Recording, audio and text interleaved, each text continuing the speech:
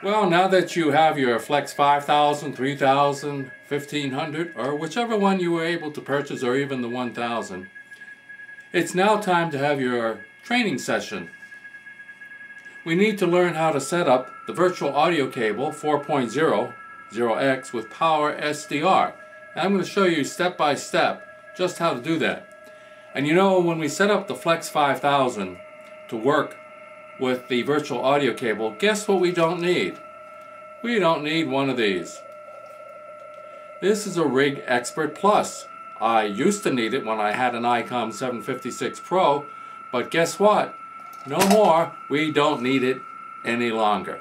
So let's get to it. Let's learn how to set up our Flex 5000 with a virtual audio cable so we can go on the digital modes without the Rig Expert or the RigBlaster or any one of those interfaces. To install V.A.C. 4.09, you first must get the program. Well, I simply Googled the name V.A.C. 4.09, hit search, and went to the Flex site, and as you can see, I have a fairly complete description, and then I went and looked to find the actual program. I clicked on the link free trial package, and I hit a place to download it, and then I can just open the software. The first thing we do is open the virtual audio cable control panel. By default, only one audio cable is defined. You will need to create two cables by changing the drive parameters to two cables, and then click set and restart. So we click set and then we click restart. In the ms per int box, enter a value between 1 and 20 milliseconds. The lower the value, the smaller the V.A.C. audio buffer. In the example set above, 7 milliseconds was selected. Depending on your computer setup, you may have to adjust this value to prevent the audio from dropping out or popping. You can choose between two different stream limit formats, cable format and cable range. We select cable format because Power SDR defines both audio cables formats when V.A.C. support is enabled. Using the cable format is recommended. If you decide to use the cable range stream format, one thing to consider: when a format conversion occurs, it takes significant CPU resources and it may noticeably slow your applications, causing audio dropouts. Therefore, using cable format as the stream format may help with audio dropouts. If you use cable range, make sure the computer you have can handle it. After completing all the necessary changes, click set for each cable when completed.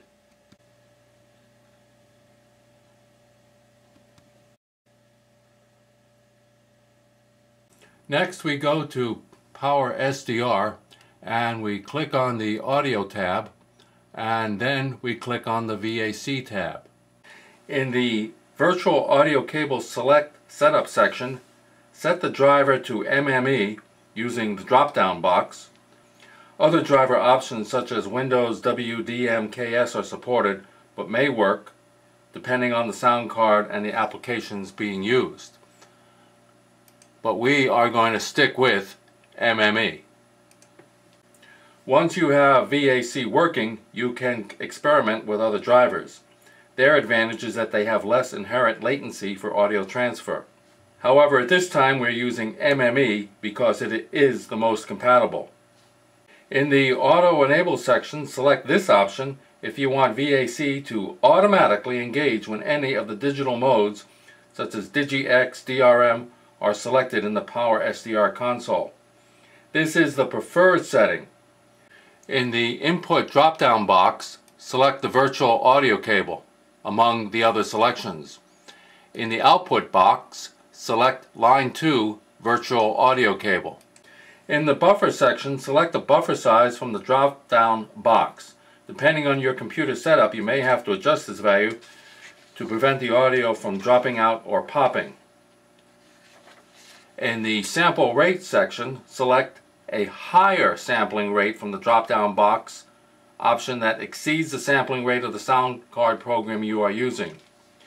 Using a sampling rate of 48K provides the best audio quality and causes the fewest dropouts. As a troubleshooting note, in some cases the sound card program cannot handle format drop-down conversion very well, resulting in no or poor audio processing.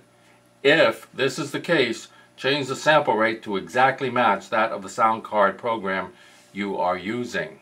If the sound card program uses a stereo mode such as Dream, then select the stereo option in the mono stereo selection.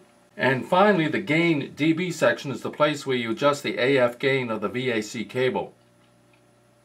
Since the volume control was not checked on the V.A.C control panel, the Windows mixer is not available for V.A.C cables. Use only the adjustments in Power SDR to increase or decrease the volume, AF gain, going to and from the sound card application. It is recommended to always start the Power SDR with V.A.C enabled before you start the sound card program so that Power SDR can define the V.A.C cable format.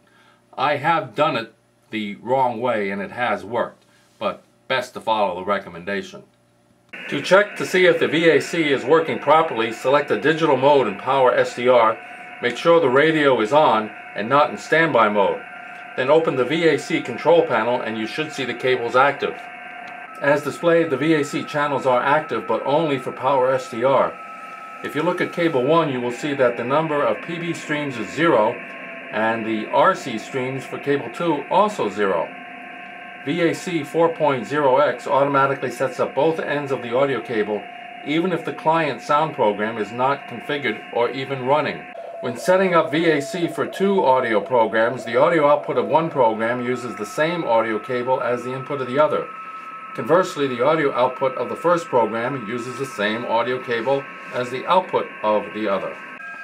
In this case, we are using Mix W, and we have set the device to computer sound card. We've set the input to line 2, virtual audio, and we've set the output to line 1, also virtual audio.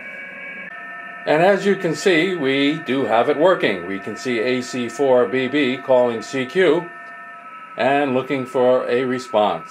The PB stream value for V.A.C audio cable 1 is still 0. This will not change to a 1 until you are transmitting using the sound card program that Mix W is sending audio through that cable. And at this point, you're all done. Get on the air, call CQ, answer a CQ.